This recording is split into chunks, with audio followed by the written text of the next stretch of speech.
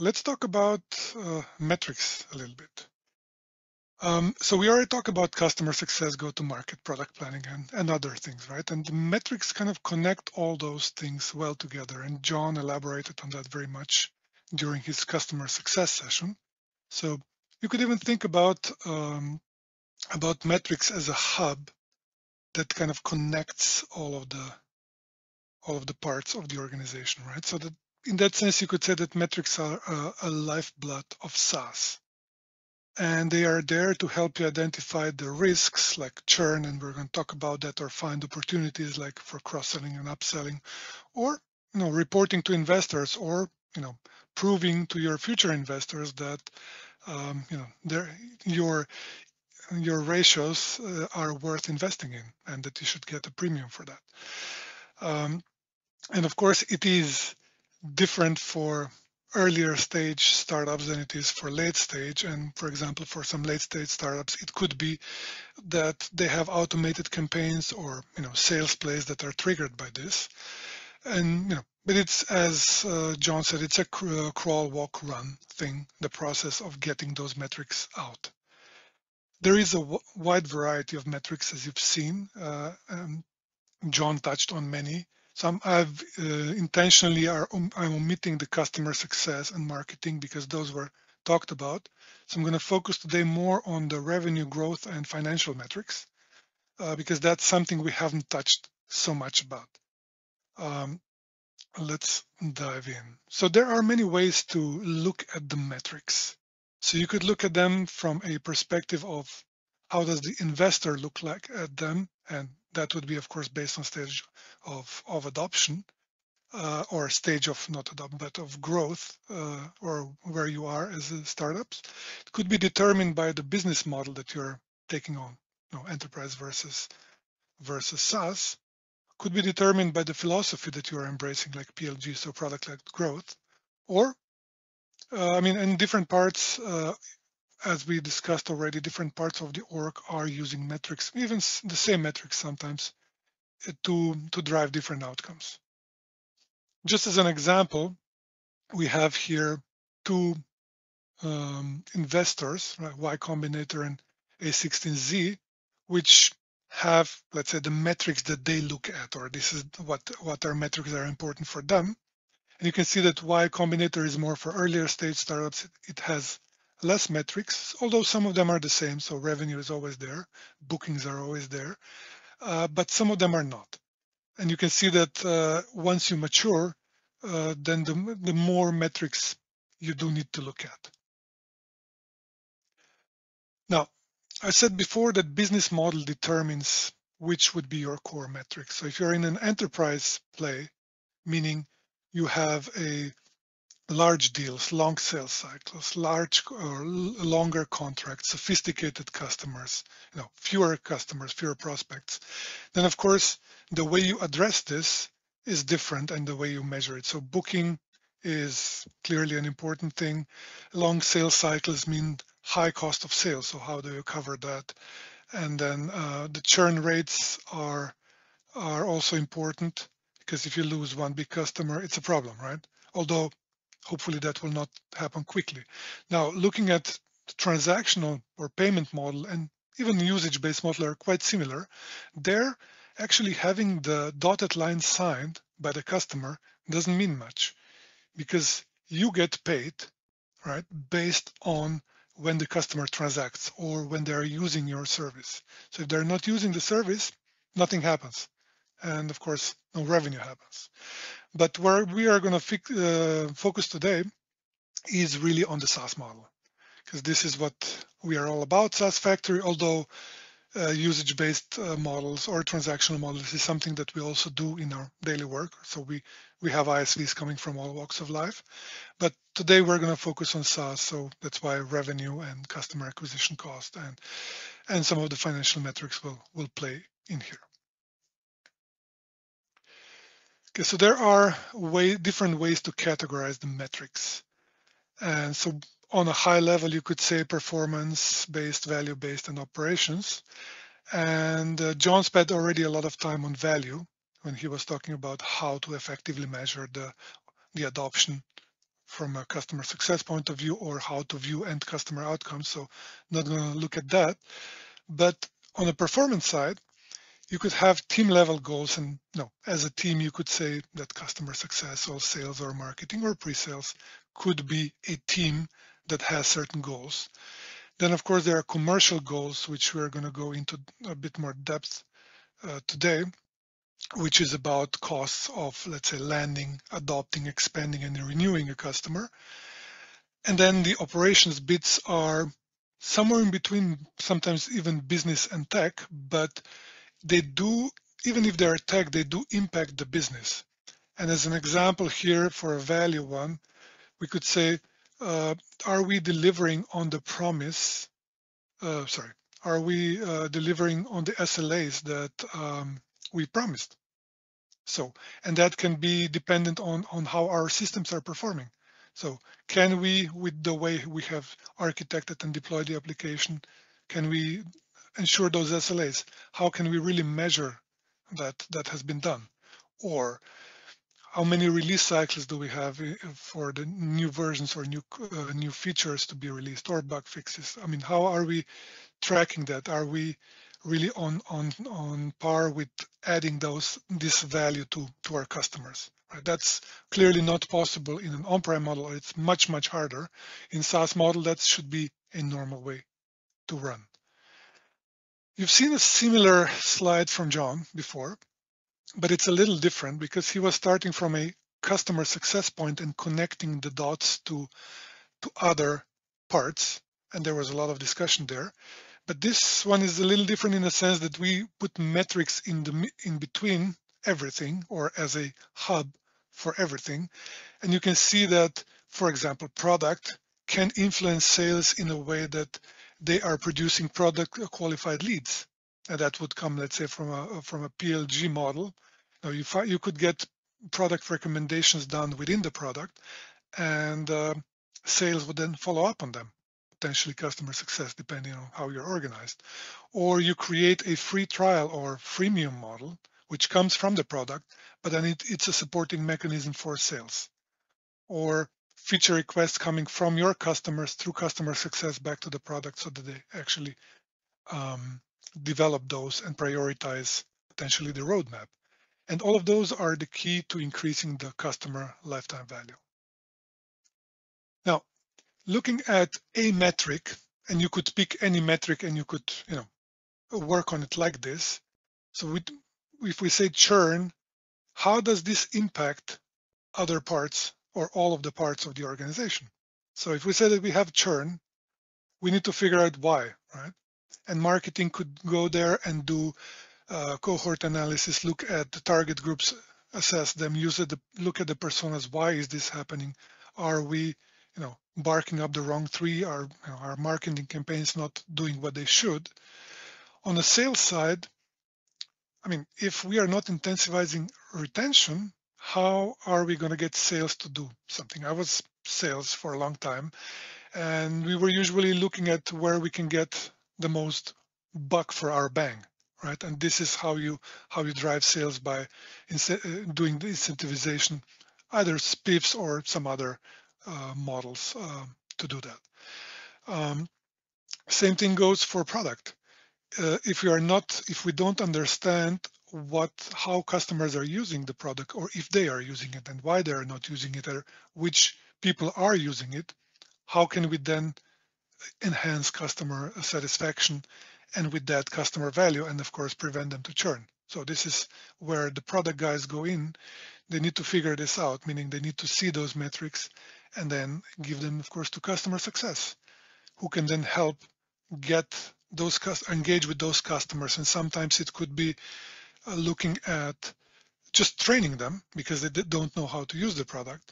Sometimes they have a friction in onboarding and they can just not get the people in to start using the product. Could be many different things, right? And then, of course, for the executive staff, if they are looking at those metrics, then they should be looking at the signals and actually intervening as quickly as possible so that doesn't become a problem. And you'll see how big of an impact churn has, because I'm going to show some of the numbers later on. And then based on those metrics, what we can do is we can create, or we should create actually, the playbooks. Meaning if there is an event happening, some trigger in the business, there should be, maybe not automated, but at least there should be a way or a plan of how we're going to address this. As an example, if 50% of users don't log in for a week, what are we going to do? Are we going to see if they need additional training? Are we going to see if, for example, they cannot log in or whatever, right? But these are um, plays that you need to have in place, and that of course doesn't happen the day one, but so that your either customer success or sales or any other organization can actually act on it in a structured and scalable way. Now, before we jump into metrics, there is a decision that companies make, and that of course changes over time, but what is the key metric for them? And if you're an early stage startup, then of course customer acquisition is the metric. Because if you're not acquiring customers, I mean, what can you do, right? And then it slowly changes towards the revenue growth once you have built some customer base. And then it could go in different directions. It could go into building more market share and not thinking about profitability. Or it could go, okay, now we've been very sporadic in our business, but we need to start being predictable because people are starting to look at what we're doing, right? And once you are established and ideally profitable, then of course you would look at market expansion, if not already before. But this is a thing that you need to evaluate from time to time, right? Depending, and it could be a discussion with, for example, with the VC that you're working on, or that is funding you, what would that be? Or it could be just a decision based on the strategy of the company. Okay, let's dive into the metrics. So we'll start with the revenue and growth ones, and I've created a bit of a story through it, so hopefully it's going to resonate well. So if we look at the revenue, we have a starting ARR, and yes, this is a bigger customer or a bigger startup already. They have 100 million of starting revenue. Then they have acquired 8 million of new business, right? So, and that's how we build this waterfall. And so it means we are now at 108 million, but because we had 7 million churn and we have oversold our customers, so they actually reduced their subscriptions or they went down tier with the offerings you have. So we actually landed at the retained revenue of 98 million. And then we were able to upsell and cross-sell them, so other customers, right, or the existing ones with another 15 million, and we were there with about 113 at the end.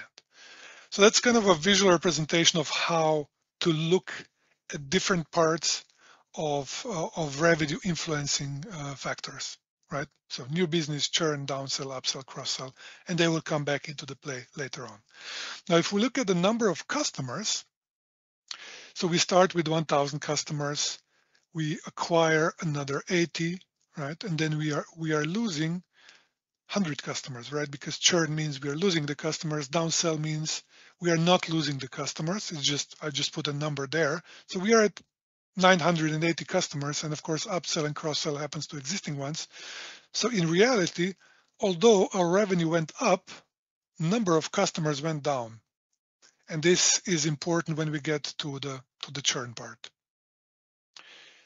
So let's look at a few examples of cash flow scenarios that you would have with your customers. So in this case, we have a single customer. You can see on the left side. So it's a regular acquisition. So our cost of acquisition for this customer is 50K, and we are getting for the next 36 months 4K per month on them, right? So that's what you see on the left side. So it's customer, they bought it and they are not budging. So they are using it and they're happy with the product. Now on the right side, you see what that means for you in terms of getting your money back. So getting the return on the customer acquisition cost, right? So what you see here is that in month 13 or 14, actually, you are breaking even. And from then on, you start making money, right? Just looking at revenue versus the cost of acquisition. Of course, if we would want to go deeper, and we'll do that a little later, we could introduce gross margin into this play, right? And that would of course make this a very different chart. So in this case, we have no upsell, no oversell, no cross sell, nothing. Just a regular customer. Now let's look at a different scenario, and it's a fairly similar than the previous one, but this customer is a bit more complicated because every year, and this we have in this case an annual contract with them, and we need to renew it each year. And the customer, in the first case, that went, smoothly. Customer didn't even think about it; they just renewed it. In this case, it wasn't so simple. So we actually had to engage, and we had to spend some money, meaning our time, our resources, either sales or customer success, depending on the organizational structure, to get those renewals done. And you can see now that because the costs increased, also our cumulative cash flow, which was before 94K, it's now down to 74, so 20K less in that period. Let's say that this was the customer total customer life cycle. Of course, it could be more than 3 years, but this is for the example purposes. Now, let's look at another case where we have a customer similar to before. We have acquired them. It costed us 50K, and they started using it, and they were happy with it. And they said, okay, we need more users. We want to increase our tier. We were hitting our overage boundaries, so let's buy more capacity or whatever it was. But you cross sold to this customer in year one, and they were growing. And then of course it happened the same thing after the year two. Sorry. And when we look at the total cash flow, you see that we are now at 130K, which is a lot. So 38% more, or what was it, 46K more. So it's a huge difference because we were just able to upsell a little bit, right? I mean, we are talking about 25% upsell year one and 20% upsell in year two. But now let's look at the perfect storm scenario. So that one is not the nice one. What happened in this case is we acquired the customer.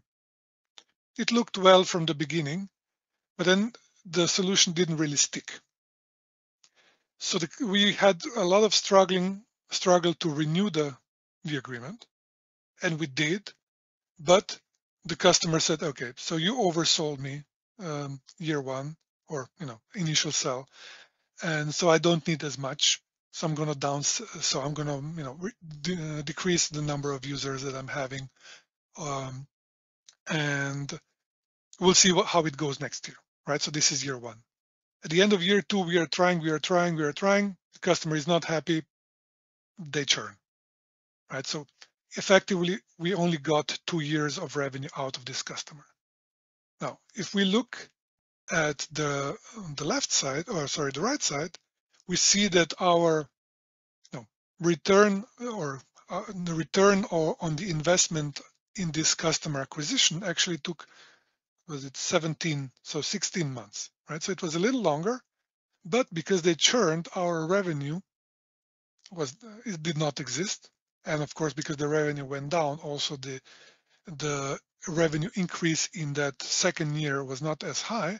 So we actually lost 80K because of 1 year less plus the less of the revenue. So that's huge, right? So let's compare these two options now. The best case and the upsell and the perfect storm scenario. And you see what difference churn makes here. A year of churn what the difference it makes. And this is what we need to have in mind a lot. If there are any questions, let me know. That was just trying to illustrate in a way how how to think about revenue and cost related to acquisition. Okay, so let's look at the magic number. That's a number that's being used a lot in evaluation of your sales efficiency. So what it does, it looks at your current quarter's revenue minus the previous quarter's revenue, meaning how much more revenue you generated in this quarter, multiplied by 4, so you get a, let's say, an annualized version of it, and then you compare it to the previous quarter's sales and marketing. And that basically shows how efficient our sales and marketing is in acquiring new customers. And yes, not all of the sales and marketing necessarily is related to new customer acquisition, true, but that's a metric that's been there and it's stuck. So if we are very inefficient, let's say that we had previous quarter or current quarter we have 105, last quarter we had 100, so that's a difference of 5 times 4, it's 20, and we invested 40, we'll get to 0.5, right? So that means there must be something wrong with our tactics, either sales or marketing or both, or there must be something else. Maybe we don't have a product market fit, could be, right? But that's definitely, it's a red flag and we need to go and think about it. Now, if we go on the other side and say that we would get to the magic number of 1, that would actually mean we are covering the cost of acquisition basically in 12 months, if we simplify it. So these numbers of 0.5 or 0.75, they are kind of industry standards, but I've seen also others. But what it does tell you is the more efficient you are, the more the engine is working, right? Right. Or not, because it is an isolated metric, and you'll see that with many other metrics. Because let's say that the churn rate is not low, and we've discussed churn a little bit. That means we can be very good at acquiring the customers, but if they are churning quickly, that's not really the point, right? We should be putting our efforts into customers that will stick with us, and you've seen the numbers before. So when you are evaluating this metric, churn is one thing to look at. The second thing is the gross margin. And gross margin means the difference between your revenue and cost of goods sold, and we'll get to that.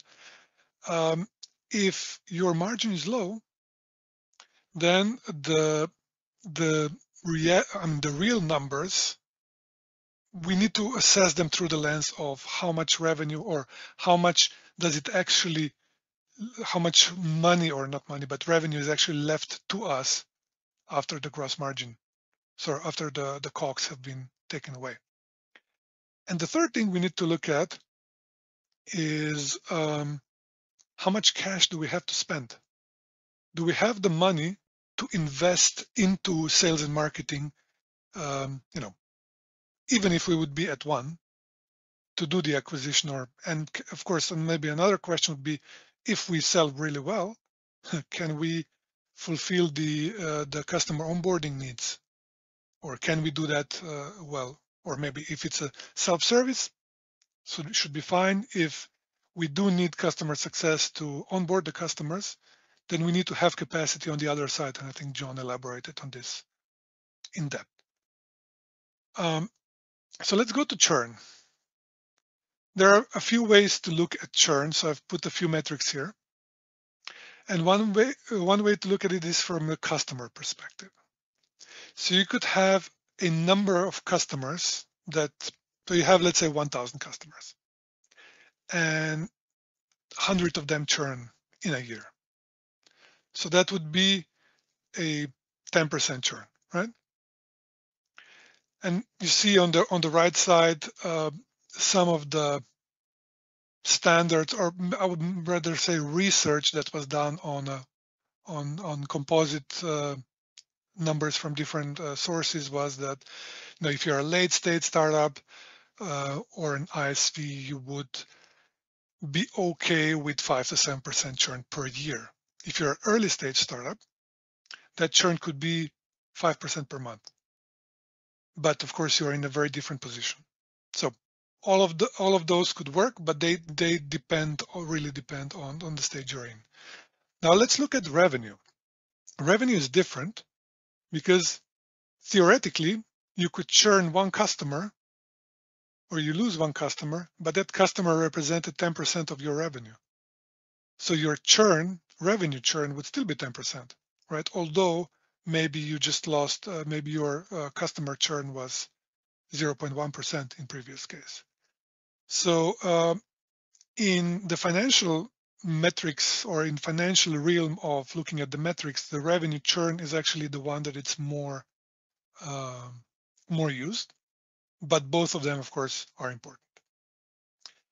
And then the last one here is net revenue retention, and this is really one of the key metrics to evaluate the health of the SaaS business. Because what you look at this is the value of renewed contracts, meaning how much of the contracts, and that's of course the dollar value, and how much expansion monthly recurring revenue you achieved through this for those customers compared to the total value of contracts that were up for renewal. And this metric, you are deemed to be successful if you are at 120%, meaning that even if you are losing, so even if your renewal would be only at 80, but if your expansion MRR is that much higher, you're still good in terms of growing your revenue. So in this part, I didn't go through all of these metrics, but from the revenue and cost that we've discussed so far, these are the metrics, and probably you could find more that you could get out of this data. So it is not a simple thing to read all of those metrics, and it's also questionable whether you need all of them, right? So the good measure of what really helps your business is probably the good thing to take on in this case. Okay, so let's look at the financial metrics. So gross margin I've mentioned before, right? And gross margin really means how much money is left or how much of the bookings are left after I have paid for my cost of creating this revenue, right? So this is how it's in simple ways SaaS is defined, cost of sales, cost of goods sold for SaaS is defined. There are various ways how people calculate cost of goods sold. And sometimes everybody uses the ones that are in orange, meaning the infrastructure cost. For example, whatever you spent on AWS that is related to your customer deployments would definitely go in, right? The way how you're running and monitoring the environments, all this goes in. If you have data transfer costs, they should go in. If you are offering some sort of communications expense, if you have communication expenses for this, I don't know, you would offer I'm making this up now, a private link to your customer. Or if you have third-party products that you are embedding them in. For example, I recently talked to an ISV that is embedding Click in their application. So if you're offering this as SaaS, then of course a normal licensing model doesn't apply there, but you need to embed these prices into your overall pricing. And then any subscriptions you would have, for example, in a financial services, you could have subscription to Dun & Bradstreet data or whatever data that is being provided to you for securities or something like this, or any of the other data streams that you are bringing in. So that would also flow into that. And some others, of course, add other costs. So there are different schools of looking at gross margin. Now, what happens with gross margin and why it's important is because it really makes the difference between the revenue and what's left. And here's an example of companies that already went through the initial public offering. So those are already publicly listed companies, so it's easy to get the data. And they were measuring how their gross margin changed over time. We're talking, I think, about 100 companies that are in this um, mix, so that we get a metric out. And you see that they're somewhere approximating 70%. But that really depends. The gross margin really depends on the workload that you have. It depends on, so if you have a very heavy workload like some data analytics, it might be much higher. If you have a very badly deployed solution, or if you have a monolith application deployed in a silo model, of course the costs are much higher. If you're selling SaaS, but at the back end, you have a managed service and you are managing each environment separately, again, that can be impacting your SaaS environment. And on the other side, of course, it could depend on the revenue, right? I've had a discussion with an ISV in financial services, investment banking. They say we don't have a price list. We are charging the customer as much as we can get out of them. So that's also a strategy, but I have not seen many cases where this strategy is really, really working. Okay, so that I would probably more focus on the second part, optimizing the costs and our architectures or your application as such. But on the other side, there are companies like Atlassian or Slack or Monday that have their gross margins in 83, 86, 88%. So these are huge margins, right? Like Salesforce is somewhere, I think 67 or so percent, right? So they are not doing as well in that aspect. But again, it depends on the workload. So what I've done here is I want to show you what the impact is of if we improve certain metrics.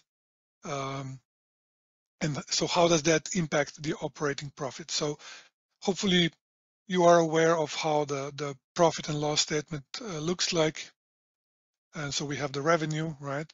We have the cost of goods sold, which are then not shown here, but they are represented in a gross profit. And then we have the expenses, sales, marketing, research and development, and general and administration. That's a very simplified version of a profit and loss statement. Now we have the first case where we have the growth of 10% and a gross margin of 65%, so fairly low, like in the level, fairly low. It's lower than the average you've seen before. We have some new bookings coming in. We have some churn. We see the cost of acquisition. So the CAC revenue break-even means in how many months are we covering the cost of acquisition with the revenue. And then we have some percentages of this revenue allocated to R&D and general expenses. So in this case, we have an operating profit of 7.7 and the profit margin of 7.2%, right? So now let's see what happens when we change or when we optimize our gross margin, meaning we are reducing our cost of sales for 10 percentage points. Let's say that we have re-architected our solution. Now it's multi-tenant, and we are using Kubernetes. We have redeveloped some of the monolith stuff being in microservices. It's more optimized, whatever, right? But we have reduced those costs that you pay for the cost of goods sold, and we see that the operating profit actually jumped significantly, right, to 18.4 million or 17.2%. Now let's take it a step further. And let's see what happens if we reduce the churn. So we were now at 15% churn in a year. Now let's reduce it to 12. So we had some good practices done there. So we've developed playbooks. We have actually hired customer success. We have trained the people to do it. We are measuring the metrics. We are looking at it. We are being proactive with our customers. So we managed to reduce it. Again, you see that we have an increase, not as much as before, but we still have a good increase in operating profit. Let's look at the last metric, which is if we can be more efficient in the cost of acquisition. And that could mean different things. It could mean that we are more efficient in selling to the same type of customer base, or we are going up tier and we are getting more revenue from a deal. Let's say our average contract value increases, or average revenue per customer increases, right? And you see that these metrics have a huge impact, or can have a huge impact, on profitability of the company. And of course, at the end, this translates into the value of the company for your investors, or might be VCs, angels, or owners that are investor. I mean that if you are bootstrapped or whatever, right? Now let's combine some of the metrics we've seen so far, and customer lifetime value is one of those key metrics. And you would find them in different, or you can see this done in different ways or named in different ways. But essentially what it means is taking an average revenue per account or customer and dividing it by the revenue churn rate. And this would give you basically how much money will you get from the customer in their lifetime with you before they churn. And clearly, if the churn rate is high, then the time they will spend with you is low, right? But that's a very simplistic view of looking at the LTV. Now, if we add gross margin into this, it becomes a bit more relevant, right? Because you anyway have those costs that you need to get away from, or not to get away from, but you need to give them, or you need to pay them immediately. So it's not yours to take and distribute, because you have to pay to somebody else. And then, of course, the impact on lifetime value could be huge, depending on what your gross margin is. If it's in the 85 range, it's not so much. If it's a 65 range, it's big, right? The next thing that can happen with the lifetime value is if churn rate becomes negative. So that can happen if you have, and that of course can only happen on the revenue side. If you have a churn and you've seen that churn, let's say we have a customer, or we have 100 million from those customers, and we have a churn of 8 million, but because we have upsold this existing customer base, either through higher tiers or whatever, more users or more subscriptions, we've actually gained 15 million on those existing customers. What would happen in this case is that the revenue churn rate would actually be negative, and then this formula doesn't work. And then you have to go and think about, and there are different formulas. I did not want to go in so much detail here. But you want to have negative churn rate, right? Because that's where you actually, that's where you make money, and this is how you monetize your customers. Now, the next impact on LTV comes from a discounted cash flow. And what that means is that money is worth less if you are getting it in the future. Money today, when you're doing the calculation, is worth less. And so this is very normal in the financial world to calculate this. And if you say that the metric that you use to calculate this is weighted average cost of capital, so it's WACC.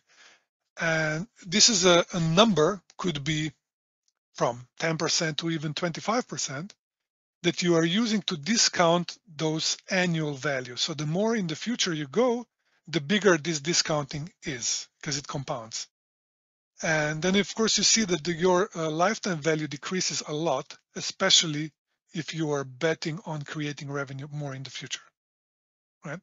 And the last thing that has or could have impact on LTV is if you're including the cost of retention and expansion of the customer into the normal or to reduce the revenue. And I've shown this a little bit in the initial 4 charts.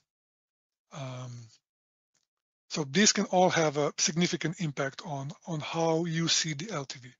Now, the metric that is also used a lot and that's a bit more relative is LTV versus CAC, and this is cost of acquisition of customers or customer acquisition cost.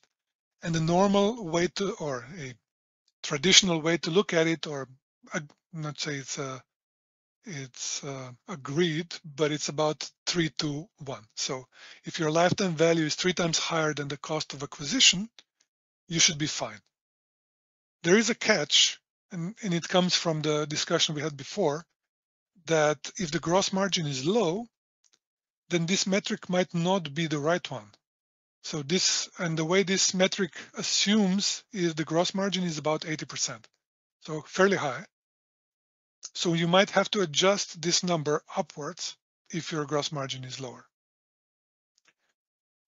And if we look at the payback period, and I've shown this in a couple of the charts before, payback period is important because, of course, we see how long it takes us to actually start making money, right? And again, we have two options here. One is that we take the cost that we spent on acquiring them and just divide it with the average cost or average revenue we are making per customer, so recurring revenue, monthly recurring revenue. And then again, we could introduce the gross margin into display because that will, of course, increase the period, because gross margin would, by design, reduce the average MRR per customer. And at some point, the cost of acquisition, so the CAC payback period was deemed to be 12 months, and that came where the capital was scarce. So if there was not enough money, so it was hard to get money. So it was more important to be cautious with the money. Now in today's world, money is abundant, so that's why these numbers have been increased, so you could have potentially longer payback period and still be okay from a metrics perspective or from a perspective of your cash.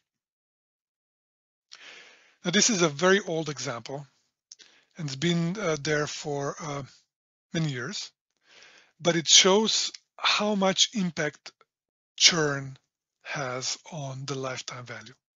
Because if you look at average MRR here, it doesn't really change, right? I mean, if we're looking at the last 4 quarters, 548 to 577 doesn't really change much. If you look at the cost of acquisition, also doesn't change much, actually goes down a little bit, right? So that does impact the LTV a little bit, but what has the biggest impact is the churn. And you see monthly churn going from 3.5 to 1.5%, and that has the biggest impact on the LTV. And you see, especially in the last 2 quarters, how big the jump is. And this is a metric that you definitely should be looking at, right? The churn and then the LTV versus CAC. So I've used the same example as before and played it with the same scenarios we had. So in this case, you see that we are coming with the LTV of 545K for a customer, which is 2.9 for the LTV to CAC.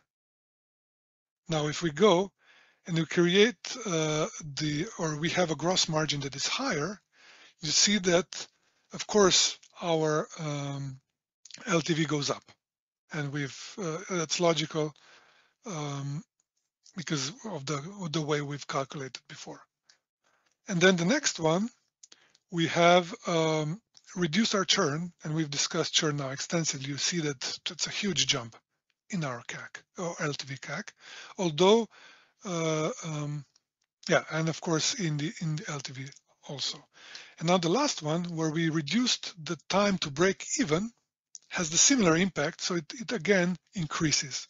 So in the same model that I showed before, I wanted to show that all the same metrics have impact on different performance metrics or metrics that you are looking within your business.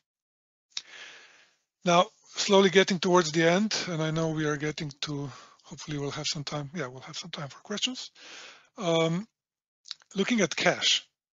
So for startups, burn rate is important, right? So how long will my money last me? And the gross burn rate really looks only at how much I'm spending.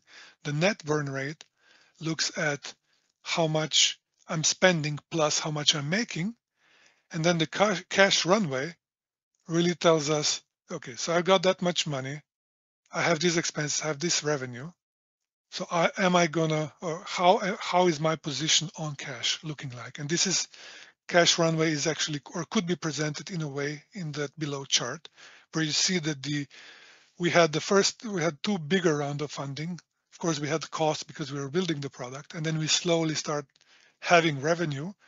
And of course, the initial build cost goes down, and you see how that the green line, which is the ending cash for the period, how it goes up and down, and then how it stabilizes. Of course, this is an example, but that's the way how we should be looking at our cash, because cash is king, and there are some metrics where cash is really important, especially free cash flow. Now let's look at the rule of 40.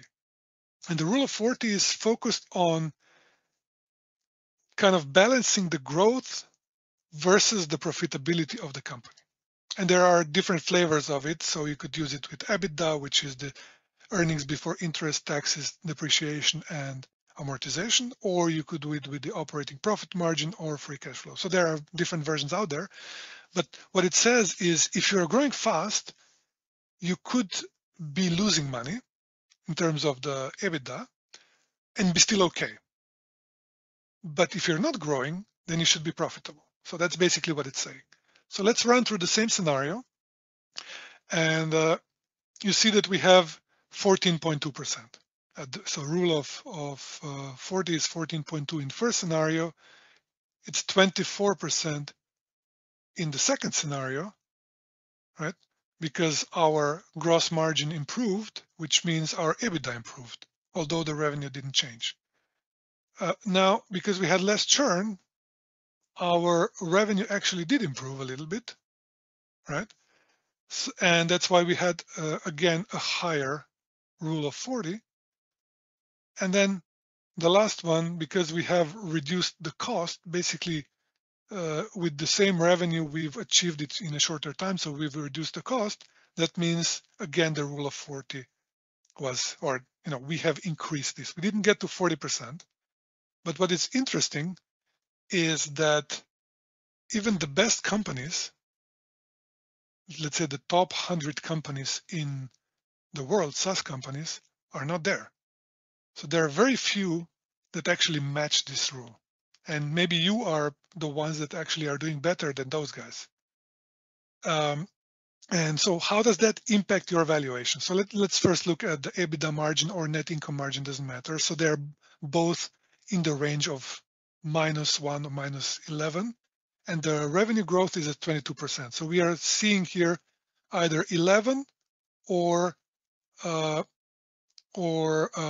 21%, 21, let's call it percent of the rule of 40. So they're in all cases below, but still the valuation, if you see how much their valuation is versus the revenue, they're still high, right? 14x. I don't know what yours are, but this is something that you can look at whether it's relevant for the business. Now, what is interesting is, and this is a study by McKinsey, sorry, they've looked at top performance in terms of the rule of 40, and they said that let's say out of 100, top 25 had much higher valuation. So this EV to revenue, so this first metric has been much higher for them, meaning 22, compared to the overall average rule of 40 number or the bottom quartile. So you can see that the valuation impact of this rule of 40 is significant, and it's being used by investors a lot. Okay, so we've looked at these metrics, and we could probably do many more.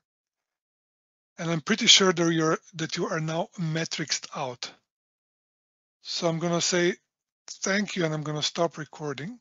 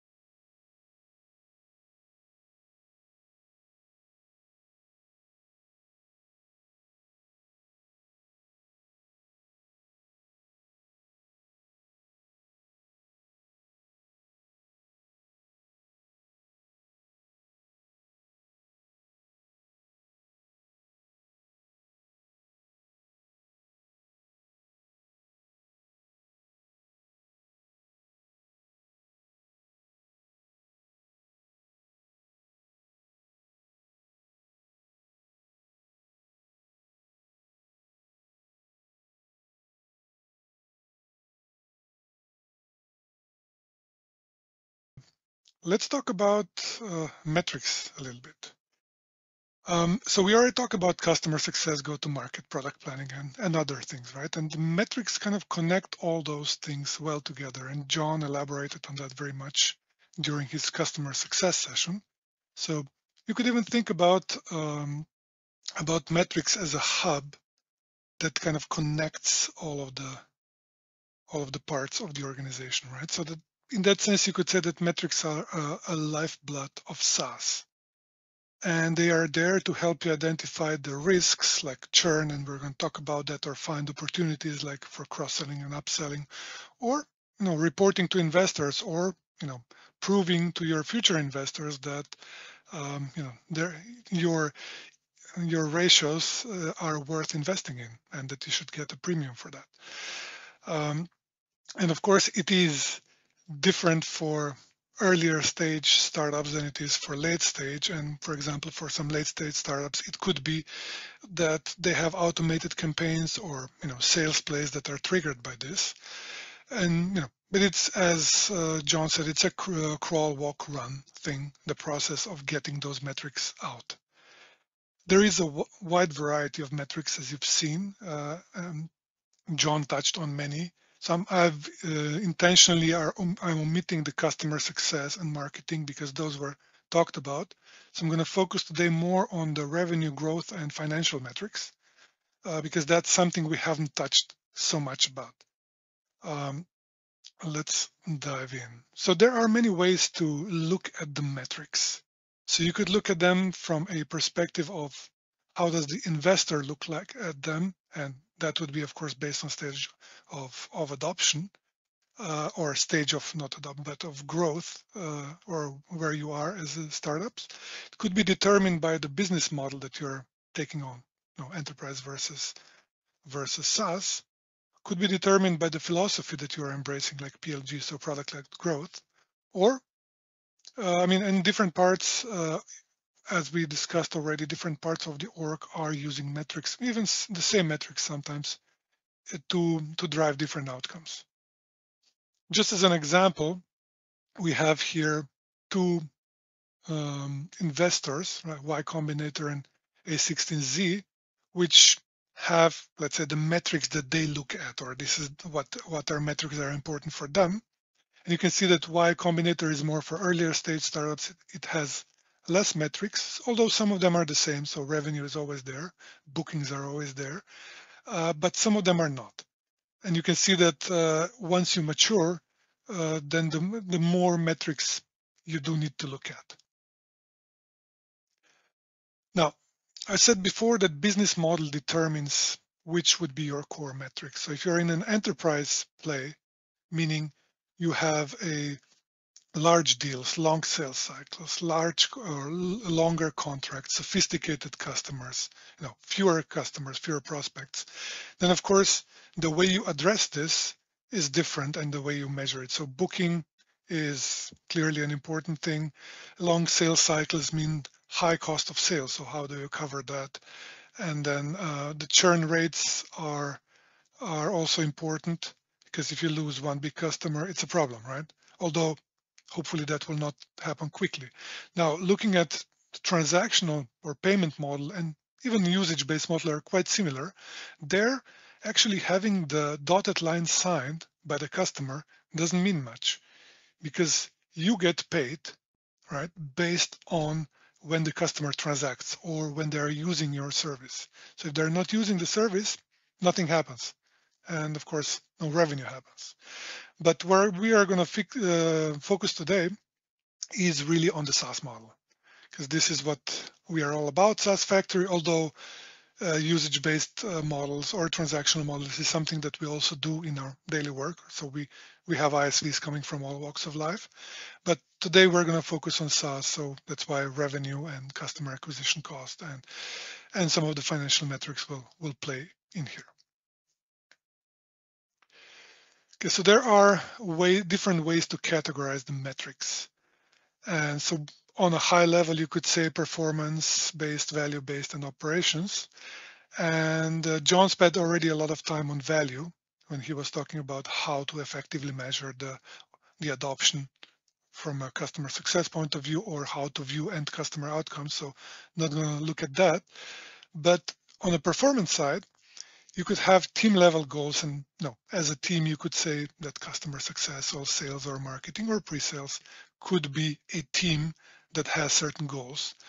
Then, of course, there are commercial goals, which we're going to go into a bit more depth today, which is about costs of, let's say, landing, adopting, expanding, and renewing a customer. And then the operations bits are somewhere in between, sometimes even business and tech, but they do, even if they're tech, they do impact the business. And as an example here for a value one, we could say, are we delivering on the promise? Are we delivering on the SLAs that we promised? So, and that can be dependent on how our systems are performing. So can we, with the way we have architected and deployed the application, can we ensure those SLAs? How can we really measure that has been done? Or how many release cycles do we have for the new versions or new features to be released, or bug fixes? I mean, how are we tracking that? Are we really on par with adding this value to our customers? Right? That's clearly not possible in an on-prem model. It's much harder. In SaaS model, that should be a normal way to run.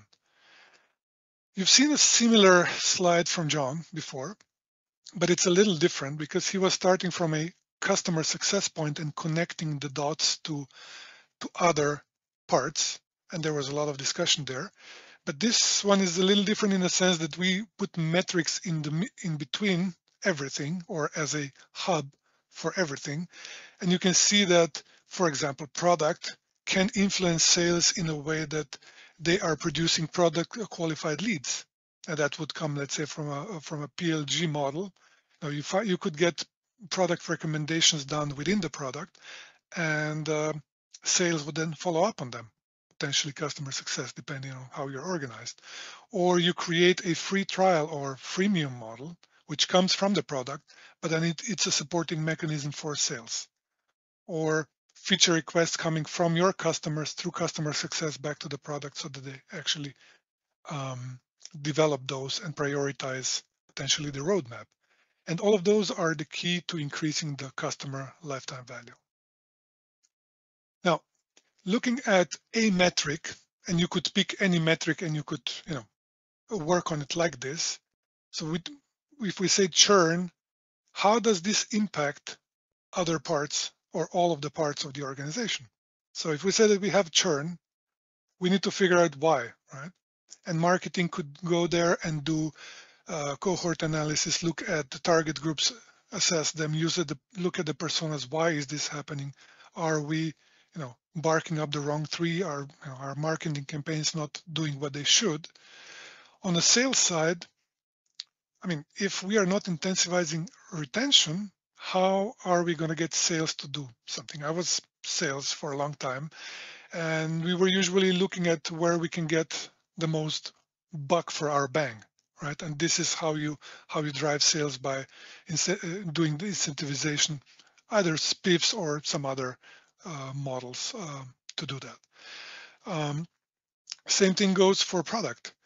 If we don't understand how customers are using the product, or if they are using it and why they are not using it, or which people are using it, how can we then enhance customer satisfaction, and with that customer value, and of course prevent them to churn? So this is where the product guys go in. They need to figure this out, meaning they need to see those metrics and then give them, of course, to customer success, who can then help get engage with those customers. And sometimes it could be looking at just training them because they don't know how to use the product. Sometimes it's they have a friction in onboarding and they can just not get the people in to start using the product. Could be many different things, right? And then of course for the executive staff, if they are looking at those metrics, then they should be looking at the signals and actually intervening as quickly as possible so that doesn't become a problem. And you'll see how big of an impact churn has, because I'm going to show some of the numbers later on. And then based on those metrics, what we can do is we can create, or we should create actually, the playbooks. Meaning if there is an event happening, some trigger in the business, there should be, maybe not automated, but at least there should be a way or a plan of how we're going to address this.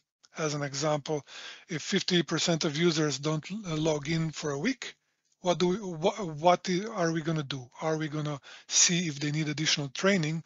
Are we going to see if, for example, they cannot log in or whatever, right? But these are plays that you need to have in place, and that of course doesn't happen the day one, but so that your either customer success or sales or any other organization can actually act on it in a structured and scalable way. Now, before we jump into metrics, there is a decision that companies make, and that of course changes over time, but what is the key metric for them? And if you're an early stage startup, then of course customer acquisition is the metric. Because if you're not acquiring customers, I mean, what can you do, right? And then it slowly changes towards the revenue growth once you have built some customer base. And then it could go in different directions. It could go into building more market share and not thinking about profitability. Or it could go, okay, now we've been very sporadic in our business, but we need to start being predictable because people are starting to look at what we're doing, right? And once you are established and ideally profitable, then of course you would look at market expansion, if not already before. But this is a thing that you need to evaluate from time to time, right? Depending, and it could be a discussion with, for example, with the VC that you're working on, or that is funding you, what would that be? Or it could be just a decision based on the strategy of the company. Okay, let's dive into the metrics. So we'll start with the revenue and growth ones, and I've created a bit of a story through it, so hopefully it's going to resonate well. So if we look at the revenue, we have a starting ARR, and yes, this is a bigger customer or a bigger startup already. They have 100 million of starting revenue. Then they have acquired 8 million of new business, right? So, and that's how we build this waterfall. And so it means we are now at 108 million, but because we had 7 million churn and we have oversold our customers, so they actually reduced their subscriptions or they went down tier with the offerings you have. So we actually landed at the retained revenue of 98 million. And then we were able to upsell and cross-sell them, so other customers, right, or the existing ones with another 15 million, and we were there with about 113 at the end. So that's kind of a visual representation of how to look at different parts of revenue influencing factors, right? So new business, churn, downsell, upsell, cross-sell, and they will come back into the play later on. Now, if we look at the number of customers, so we start with 1,000 customers, we acquire another 80, right? And then we are losing 100 customers, right? Because churn means we are losing the customers. Downsell means we are not losing the customers. It's just, I just put a number there. So we are at 980 customers. And of course, upsell and cross-sell happens to existing ones. So in reality, although our revenue went up, number of customers went down. And this is important when we get to the churn part. So let's look at a few examples of cash flow scenarios that you would have with your customers. So in this case, we have a single customer. You can see on the left side. So it's a regular acquisition. So our cost of acquisition for this customer is 50K, and we are getting for the next 36 months 4K per month on them. Right. So that's what you see on the left side. So it's customer. They bought it and they are not budging. So they are using it and they're happy with the product. Now on the right side, you see what that means for you in terms of getting your money back. So getting the return on the customer acquisition cost. Right. So what you see here is that in month 13 or 14, actually, you are breaking even. And from then on, you start making money, right? Just looking at revenue versus the cost of acquisition. Of course, if we would want to go deeper, and we'll do that a little later, we could introduce gross margin into this play, right? And that would of course make this a very different chart. So in this case, we have no upsell, no oversell, no cross-sell, nothing. Just a regular customer. Now, let's look at a different scenario.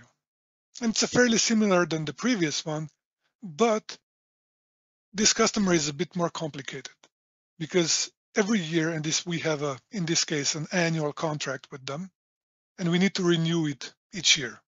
And the customer, in the first case, that went, smoothly. Customer didn't even think about it; they just renewed it. In this case, it wasn't so simple. So we actually had to engage, and we had to spend some money, meaning our time, our resources, either sales or customer success, depending on the organizational structure, to get those renewals done. And you can see now that because the costs increased, also our cumulative cash flow, which was before 94K, it's now down to 74, so 20K less in that period. Let's say that this was the customer total customer life cycle. Of course, it could be more than 3 years, but this is for the example purposes. Now, let's look at another case where we have a customer similar to before. We have acquired them. It costed us 50K, and they started using it, and they were happy with it. And they said, okay, we need more users. We want to increase our tier. We were hitting our overage boundaries, so let's buy more capacity or whatever it was. But you cross sold to this customer in year one, and they were growing. And then of course it happened the same thing after the year two. Sorry. And when we look at the total cash flow, you see that we are now at 130K, which is a lot. So 38% more, or what was it, 46K more. So it's a huge difference because we were just able to upsell a little bit, right? I mean, we are talking about 25% upsell year one and 20% upsell in year two. But now let's look at the perfect storm scenario. So that one is not the nice one. What happened in this case is we acquired the customer. It looked well from the beginning, but then the solution didn't really stick. So we had a lot of struggle to renew the agreement, and we did. But the customer said, "Okay, so you oversold me year one, or initial sell, and so I don't need as much. So I'm going to So I'm going to decrease the number of users that I'm having, and we'll see how it goes next year, right? So this is year one. At the end of year two, we are trying. The customer is not happy. They churn, right? So effectively, we only got 2 years of revenue out of this customer. Now, if we look at the left side, or sorry, the right side, we see that our return, or the return on the investment in this customer acquisition actually took, was it 16 months, right? So it was a little longer, but because they churned, our revenue it did not exist. And of course, because the revenue went down, also the revenue increase in that second year was not as high. So we actually lost 80K because of 1 year less plus the less of the revenue. So that's huge, right? So let's compare these two options now. The best case and the upsell and the perfect storm scenario. And you see what difference churn makes here. A year of churn, what the difference it makes. And this is what we need to have in mind a lot. If there are any questions, let me know. That was just trying to illustrate in a way how to think about revenue and cost related to acquisition. Okay, so let's look at the magic number. That's a number that's being used a lot in evaluation of your sales efficiency. So what it does, it looks at your current quarter's revenue minus the previous quarter's revenue, meaning how much more revenue you generated in this quarter, multiplied by 4, so you get let's say, an annualized version of it, and then you compare it to the previous quarter's sales and marketing.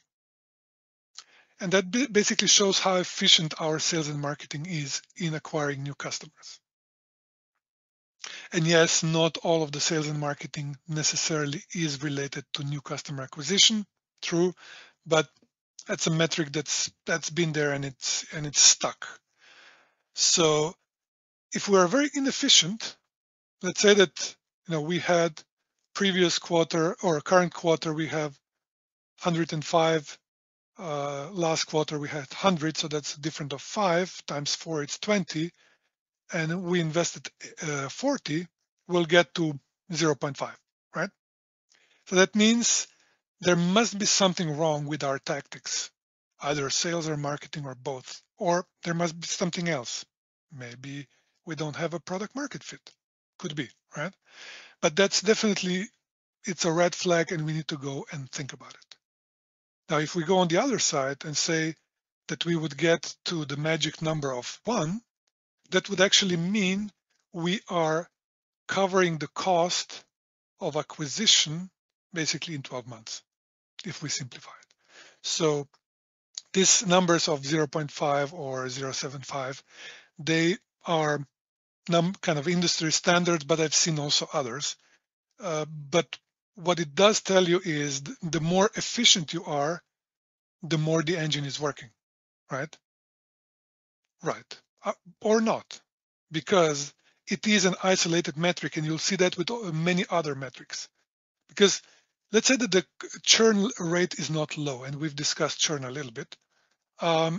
that means we can be very good at acquiring the customers, but if they are churning quickly, that's not really the point, right? We should be putting our efforts into customers that will stick with us, and you've seen the numbers before.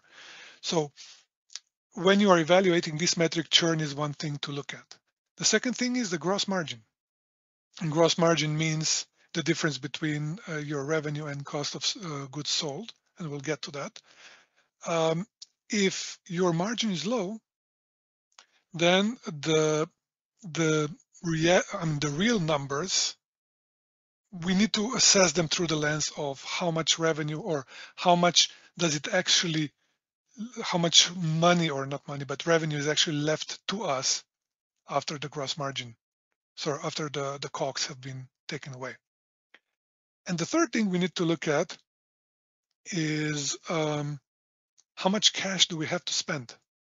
Do we have the money to invest into sales and marketing, even if we would be at one, to do the acquisition? And of course, and maybe another question would be, if we sell really well, can we fulfill the customer onboarding needs, or can we do that well? Or maybe if it's a self-service, so it should be fine. If we do need customer success to onboard the customers, then we need to have capacity on the other side, and I think John elaborated on this in depth. So let's go to churn. There are a few ways to look at churn, so I've put a few metrics here. And one way to look at it is from a customer perspective.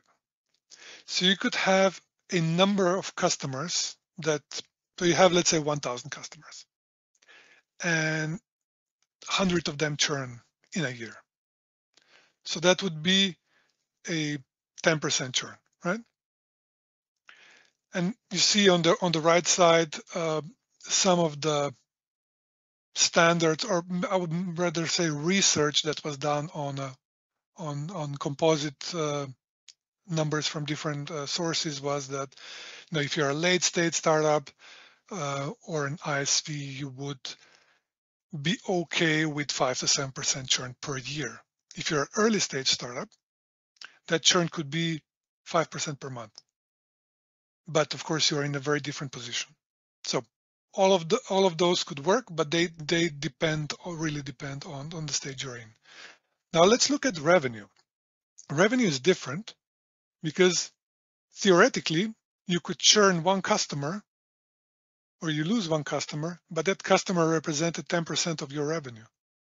So your revenue churn would still be 10%, right? Although maybe you just lost, maybe your customer churn was 0.1% in previous case. So in the financial metrics, or in financial realm of looking at the metrics, the revenue churn is actually the one that it's more used, but both of them, of course, are important. And then the last one here is net revenue retention, and this is really one of the key metrics to evaluate the health of the SaaS business, because what you look at this is the value of renewed contracts, meaning how much of the contracts, and that's of course the dollar value, and how much expansion monthly recurring revenue you achieved through this or for those customers, compared to the total value of contracts that were up for renewal. And this metric, you are deemed to be successful if you are at 120%, meaning that even if you are losing, so even if your renewal would be only at 80, but if your expansion MRR is that much higher, you're still good in terms of growing your revenue. So in this part, I didn't go through all of these metrics, but from the revenue and cost that we've discussed so far, these are the metrics, and probably you could find more that you could get out of this data. So it is not a simple thing to read all of those metrics, and it's also questionable whether you need all of them, right? So the good measure of what really helps your business is probably the good thing to take on. in this case. Okay, so let's look at the financial metrics. So gross margin I've mentioned before, right? And gross margin really means how much money is left, or how much of the bookings are left after I have paid for my cost of creating this revenue, right? So this is how it's, in simple ways, SaaS is defined. Cost of sales, cost of goods sold for SaaS is defined. There are various ways how people calculate cost of goods sold, and sometimes or everybody uses the ones that are in orange, meaning the infrastructure cost. For example, whatever you spent on AWS that is related to your customer deployments would definitely go in, right? The way how you're running and monitoring the environments, all this goes in. If you have data transfer costs, they should go in. If you are offering some sort of communications expense, if you have communication expenses for this, I don't know, you would offer I'm making this up now, a private link to your customer. Or if you have third-party products that you are embedding them in. For example, I recently talked to an ISV that is embedding Click in their application. So if you're offering this as SaaS, then of course a normal licensing model doesn't apply there, but you need to embed these prices into your overall pricing. And then any subscriptions you would have, for example, in a financial services, you could have subscription to Dun & Bradstreet data, or whatever data that is being provided to you for securities or something like this, or any other data streams that you are bringing in. So that would also flow into that. And some others, of course, add other costs. So there are different schools of looking at gross margin. Now, what happens with gross margin and why it's important is because it really makes the difference between the revenue and what's left. And here's an example of companies that already went through the initial public offering. So those are already publicly listed companies, so it's easy to get the data. And they were measuring how their gross margin changed over time. And we're talking, I think, about 100 companies that are in this mix, so that we get a metric out. And you see that they're somewhere approximating 70%. But that really depends, the gross margin really depends on the workload that you have. It depends on, so if you have a very heavy workload like some data analytics, it might be much higher. If you have a very badly deployed solution, or if you have a monolith application deployed in a silo model, of course the costs are much higher. If you're selling SaaS, but at the back end, you have a managed service and you are managing each environment separately, again, that can be impacting your SaaS environment. And on the other side, of course, it could depend on the revenue, right? I've had a discussion with an ISV in financial services, investment banking. They say, we don't have a price list. We are charging the customer as much as we can get out of them. So that's also a strategy, but I have not seen many cases where this strategy is really, really working. Okay, so that I would probably more focus on the second part, optimizing the costs and or architectures or your application as such. But on the other side, there are companies like Atlassian or Slack or Monday that have their gross margins in 83, 86, 88%. So these are huge margins, right? Like Salesforce is somewhere, I think 67 or so percent, right? So they are not doing as well in that aspect. But again, it depends on the workload. So what I've done here is I want to show you what the impact is of if we improve certain metrics. And so how does that impact the operating profit? So hopefully you are aware of how the profit and loss statement looks like. And so we have the revenue, right? We have the cost of goods sold, which are then not shown here, but they are represented in a gross profit. And then we have the expenses, sales, marketing, research and development, and general and administration. That's a very simplified version of a profit and loss statement. Now we have the first case where we have the growth of 10% and a gross margin of 65%, so fairly low, like in the level, I mean, fairly low. It's lower than the average you've seen before. We have some new bookings coming in. We have some churn. We see the cost of acquisition. So the CAC revenue break even means in how many months are we covering the cost of acquisition with the revenue. And then we have some percentages of this revenue allocated to R&D and general expenses. So in this case, we have an operating profit of 7.7 and the profit margin of 7.2%, right? So now let's see what happens when we change or when we optimize our gross margin, meaning we are reducing our cost of sales for 10 percentage points. Let's say that we have re-architected our solution. Now it's multi-tenant, and we are using Kubernetes. We have redeveloped some of the monolith stuff being in microservices. It's more optimized, whatever, right? But we have reduced those costs that you pay for the cost of goods sold, and we see that the operating profit actually jumped significantly, right, to 18.4 million or 17.2%. Now let's take it a step further.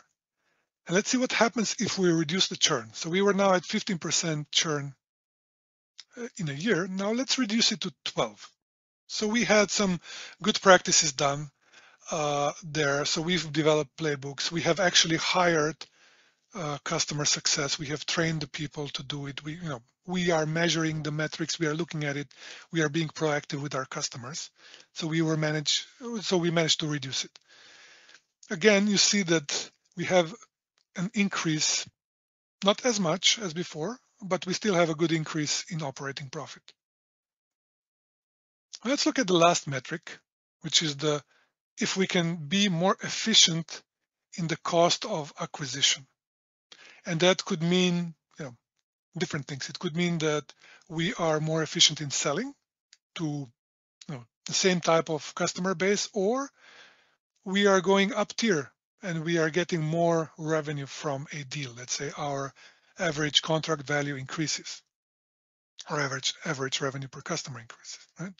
And you see that these metrics have a huge impact, or can have a huge impact on profitability of the company. And of course, at the end, this translates into the value of the company for your investors, or might be VCs, angels, or owners that are investor. I mean that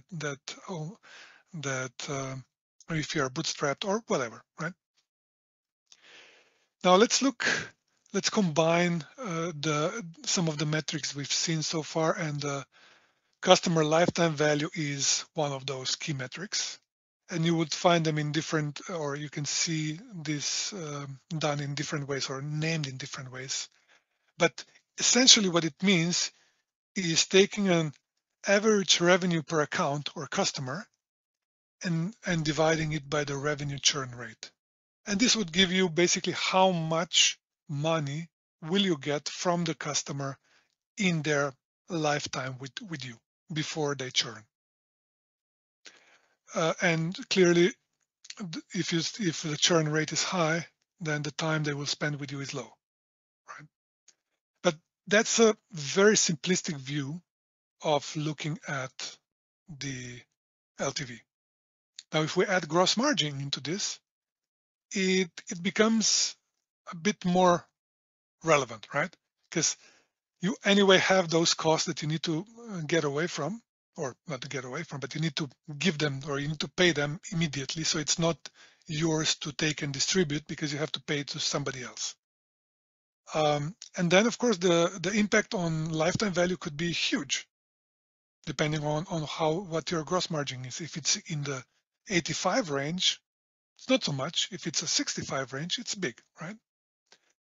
The next thing that can happen with the lifetime value is if churn rate becomes negative.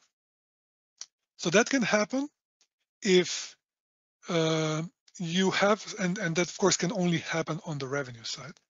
Um, if you have a churn and you've seen that churn, let's say we have a customer, or we have 100 million from those customers, and we have a churn of 8 million, but because we have upsold this existing customer base either through higher tiers or whatever, more users or more subscriptions, we've actually gained 15 million on those existing customers. What would happen in this case is that the revenue churn rate would actually be negative, and then this formula doesn't work. And then you have to go and think about, I mean, and there are different formulas. I did not want to go in so much detail here. But you want to have negative churn rate, right? Because that's where you actually, that's where you make money, and this is how you monetize your customers. Now, the next impact on LTV comes from a discounted cash flow. And what that means is that money is worth less if you are getting it in the future. I mean, money today, when you're doing the calculation, is worth less. And so this is very normal in the financial world to calculate this. And if you say that your the metric that you use to calculate this is weighted average cost of capital, so it's WACC. And this is a number, could be from 10% to even 25%, that you are using to discount those annual values. So the more in the future you go, the bigger this discounting is, because it compounds. And then, of course, you see that your lifetime value decreases a lot, especially if you are betting on creating revenue more in the future, right? And the last thing that has or could have impact on LTV is if you're including the cost of retention and expansion of the customer into the normal, or to reduce the revenue. And I've shown this a little bit in the initial 4 charts. So these can all have a significant impact on how you see the LTV. Now, the metric that is also used a lot, and that's a bit more relative, is LTV versus CAC, and this is cost of acquisition of customers, or customer acquisition cost. And the normal way to, or a traditional way to look at it, or not say it's agreed, but it's about 3 to 1. So if your lifetime value is 3 times higher than the cost of acquisition, you should be fine. There is a catch, and it comes from the discussion we had before, that if the gross margin is low, then this metric might not be the right one. So this, and the way this metric assumes is the gross margin is about 80%, so fairly high. So you might have to adjust this number upwards if your gross margin is lower.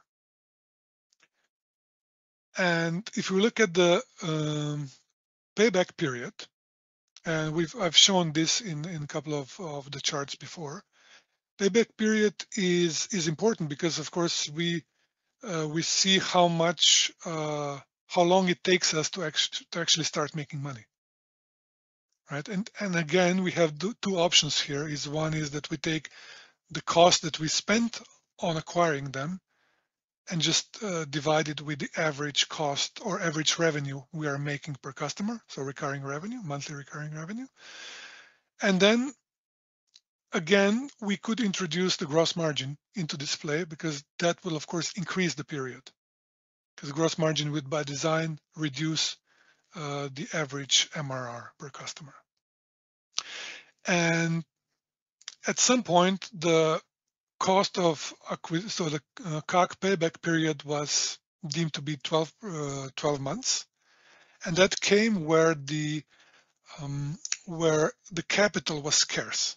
So if there was not enough money, so it was hard to get money.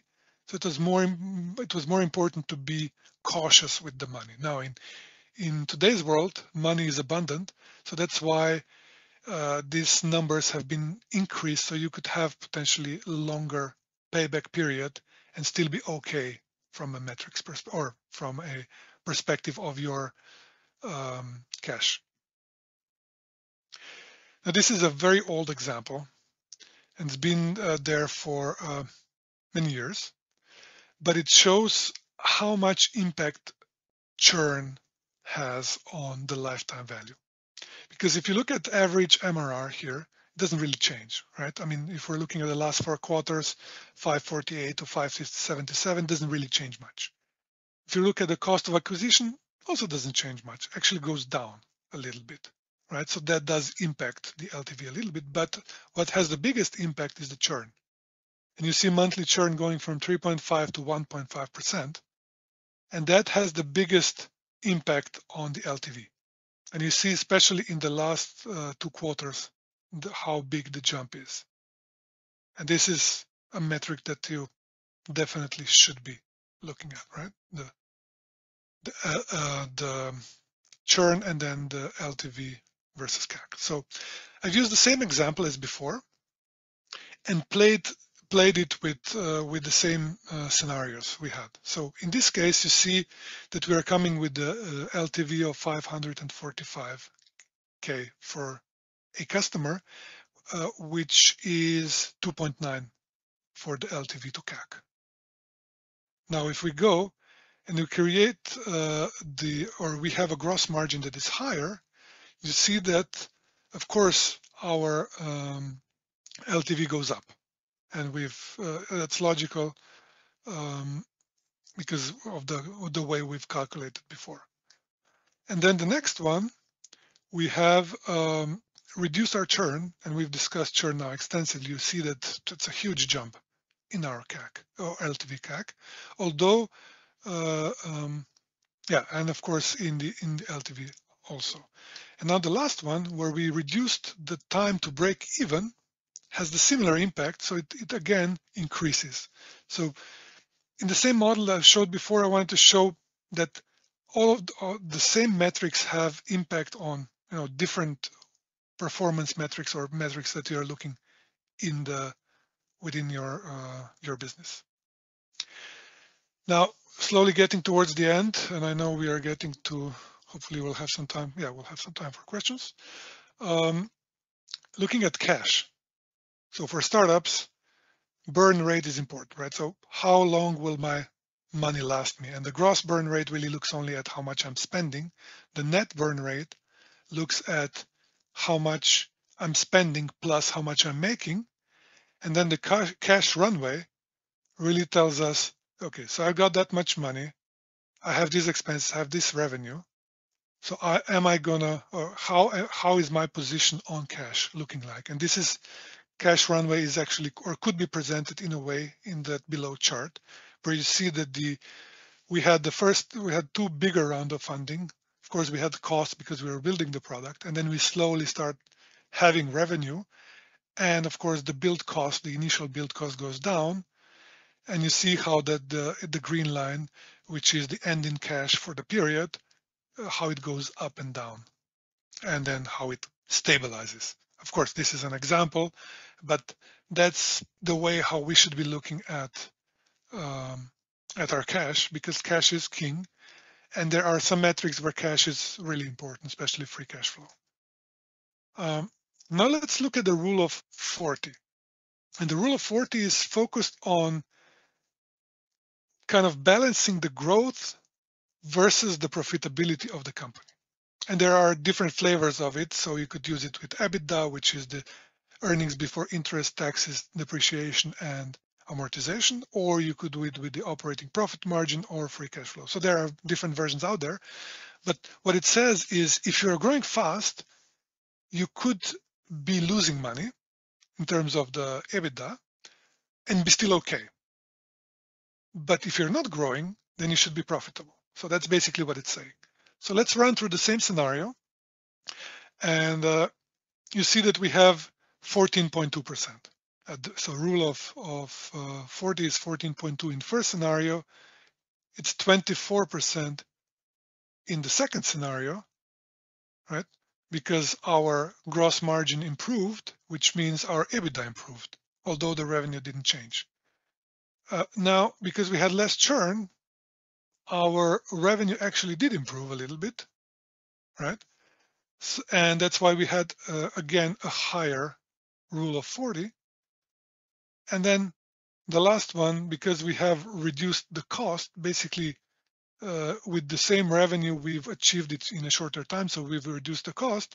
That means, again, the rule of 40 was, or we have increased this. We didn't get to 40%, but what is interesting is that even the best companies, let's say the top 100 companies in the world, SaaS companies, are not there. So there are very few that actually match this rule. And maybe you are the ones that actually are doing better than those guys. And so how does that impact your valuation? So let's first look at the EBITDA margin or net income margin, doesn't matter. So they're both in the range of -1 or -11.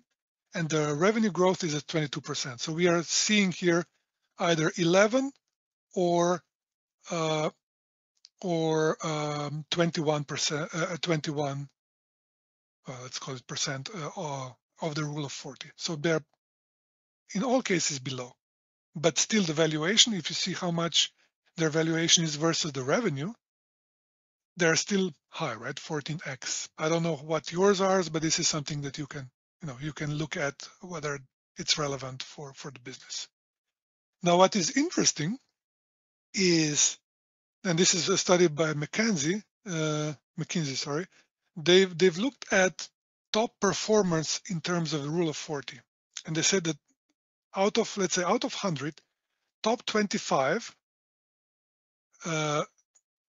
had much higher valuation. So this EV to revenue, so this first metric has been much higher for them, meaning 22, compared to the overall average rule of 40 number or the bottom quartile. So you can see that the valuation impact of this rule of 40 is significant, and it's being used by investors a lot.